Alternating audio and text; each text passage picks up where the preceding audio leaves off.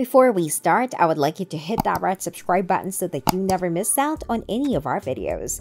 Hey guys, what's up? Welcome back to Trendy Spotlight 6. Star Trek Picard Season 1 Episode 2, Maps and Legends. Despite several references to the Daystrom Institute over the years, Star Trek Picard Season Episode 1 Remembrance was the first time that the institution was seen on screen.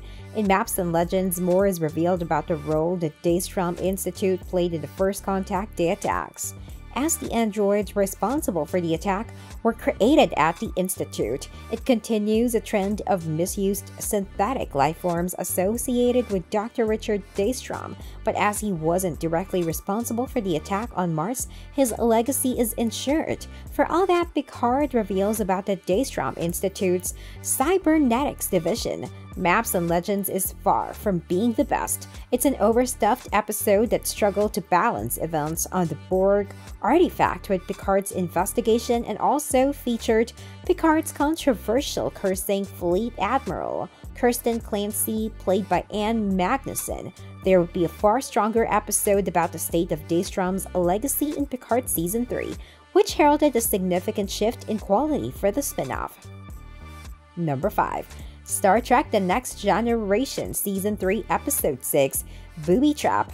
To help extricate the USS Enterprise D from an ancient trap set by the Mentors, Lieutenant Commander Geordi LaForge sought assistance from Professor Leah, who taught theoretical physics at the Daystrom Institute of Technology.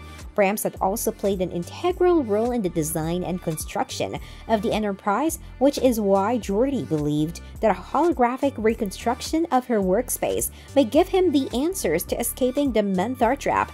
Booby Trap has become a slightly controversial episode given Geordi's romantic attraction toward the holographic Leah and the replicated Brahms' lack of agency. However, it's an episode that reaffirms the importance of the Daystrom Institute in the research and development of Starfleet's armada. Interestingly, in the early development of the episode, Leah Brahms was initially intended to be Navid Daystrom, a descendant of the legendary Dr. Richard Daystrom, who had given the Institute its name. Number 4. Star Trek Lower Decks Season 2 Episode 7, Where Pleasant Fountains Lie. In Star Trek Lower Decks Season 2 Episode 7, ensigns Brad Boimler and Beckett Mariner were tasked with delivering a malevolent computer to the Daystrom Institute. Given the legacy of their genius computer scientist, it's unsurprising that Daystrom would have a designated section of the Institute for megalomaniacal artificial intelligences. The evil computer en route to Daystrom is Agamas, who took advantage of a crash landing to pit Boimler and Mariner against each other. Boimler was able to outwit Agamas by playing along with the megalomaniacal computer's scheme to be connected to a larger computer network with which to spread his influence.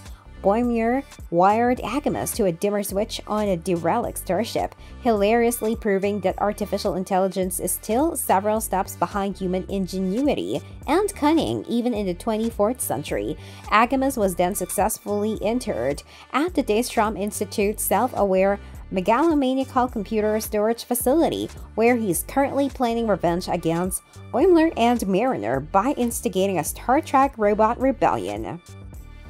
Number 3.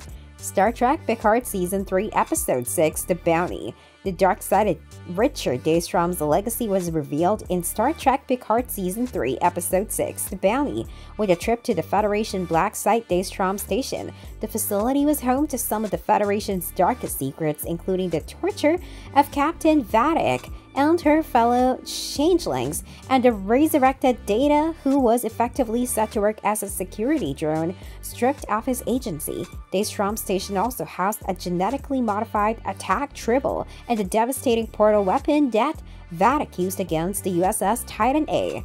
2. Star Trek TOS Season 2 Episode 24, The Ultimate Computer. The only Star Trek episode to feature the actual Dr. Richard Daystrom is The Ultimate Computer, when the scientific genius installs an experimental new computer aboard the USS Enterprise. The intention is for the new M5 computer to effectively automate starships going forward. Predictably, the experiments go very badly wrong when M5 becomes unstable and is unable to differentiate between reality and the battle simulations it's participating in. This leads to the deaths of hundreds of Starfleet officers serving aboard the USS Lexington and USS Excalibur. It becomes clear that in programming M5 with his own neutral patterns, Daystrom has passed his own psychological condition to the computer with tragic results. Although The Ultimate Computer was first broadcast nearly 60 years ago, the idea of artificial intelligence inheriting the prejudices and personalities of its creators is incredibly relevant to the world of today. 1. Star Trek TNG Season 2 Episode 9, The Measure of a Man. The best Star Trek episode about the Daystrom Institute and the fields in which Dr. Daystrom made his name is Star Trek The Next Generation's The Measure of a Man. It takes the core idea of the ultimate computer, the agency of artificial intelligence, but flips it so that the story is told from the perspective of the AI itself. In this case, it's the Enterprise's resident android Lieutenant Commander Data, Brent Spinner, who has attracted the attention of Commander Bruce Maddox, who wished to take Data back to Daystrom for dismantling and analysis. This brings us to the end of our video. I hope you enjoyed it. Hit like if you did, and don't forget to subscribe to our channel so that you don't miss any of our videos in the future.